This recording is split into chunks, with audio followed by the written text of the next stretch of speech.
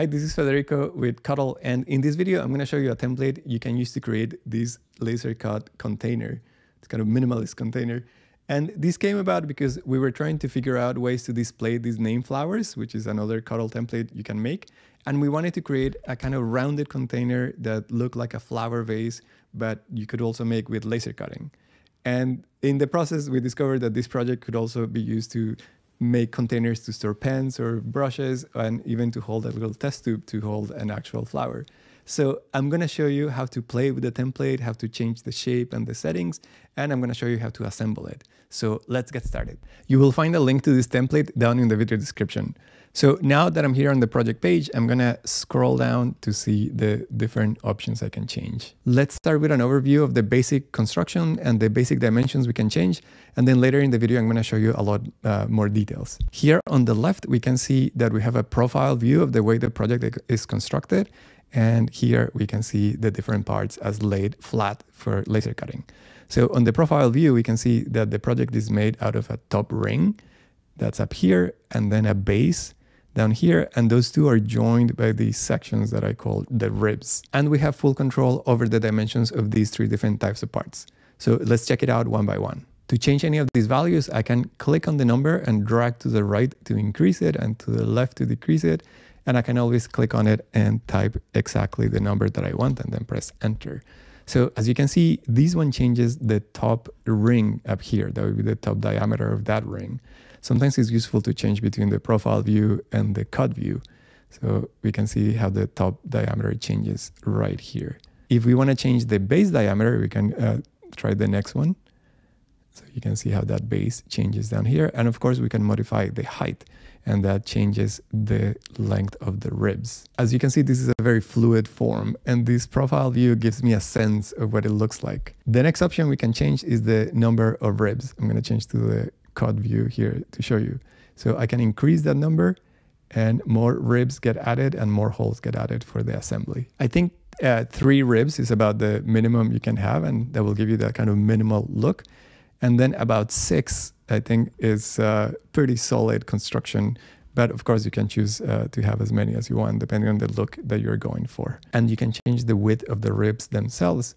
So if I increase that, you'll see how these ribs get wider, and the top ring accommodates for that distance with the default settings. If I see it on the profile view, I can get a sense too. Perhaps having them wider makes it more stable. But there is also a compromise there. If you make them thinner, you might get a more delicate look. Sticking with the subject of the overall look of the vessel, I'm going to mention this advanced shaping option before I talk about the parts where we might want to be more precise. So if I open this folder, I get this option to change the belly. I call this little curve the belly. So if I change this number, you'll see that this point here moves horizontally. And with this one, the point moves vertically. And I can basically play around with that. I'm going to reset these parameters. I can play around with that in a sort of very fluid sculptural fashion, because there are many kind of different looks I can achieve. One interesting thing to look into is to change this corner rounding to 0, which gives you this very angular look, which might also be fun to play with. Now let's talk about a couple of sections where we might want to be more precise. So the material thickness and the curve at the bottom are going to affect the assembly of the project. So starting with the material thickness, if I change these, you'll see that it affects the height of these joints, and it also affects the holes where they match.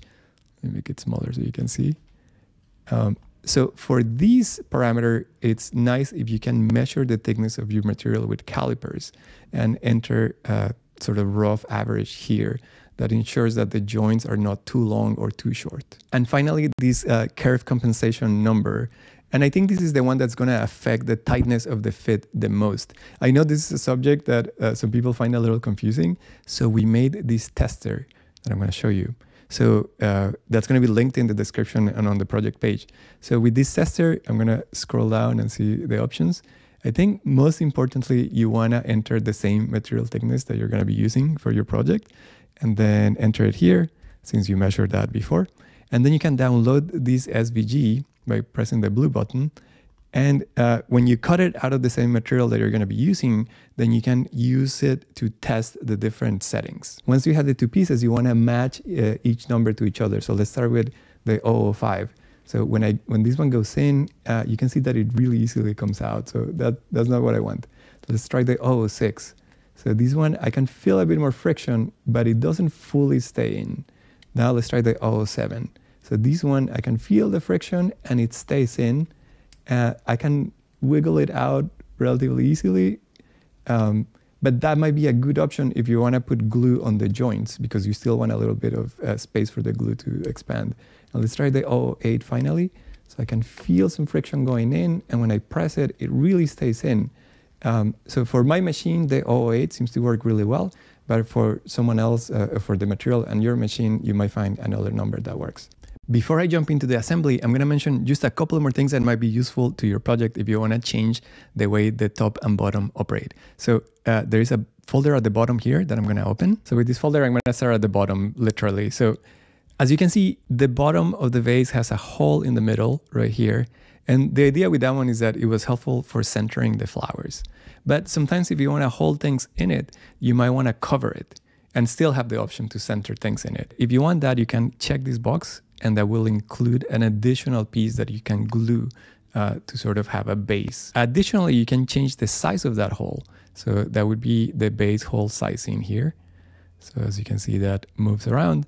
And then the last option is that the top opening auto sizes by default with the size of the ribs. So if I change the size of the ribs, you can see how this section just moves accordingly. But if I don't want that, I can uncheck the auto size opening, and then I can change the diameter as I see fit. This one was particularly useful when I was doing the project with the test tube, because I wanted a very specific opening diameter for that one. So that's how you do that.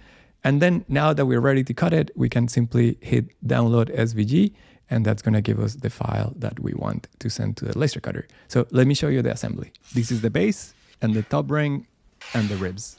And I'm going to start by attaching the ribs to the base.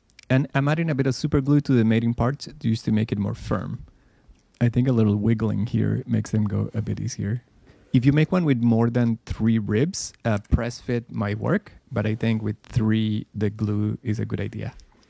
Before placing this top ring, I added some super glue on the corners of each rib, and then fit it in place, making sure each joint was going in its corresponding hole, one by one. And then I found it easier to flip it upside down, and then press and wiggle each joint to make them snap into the ring.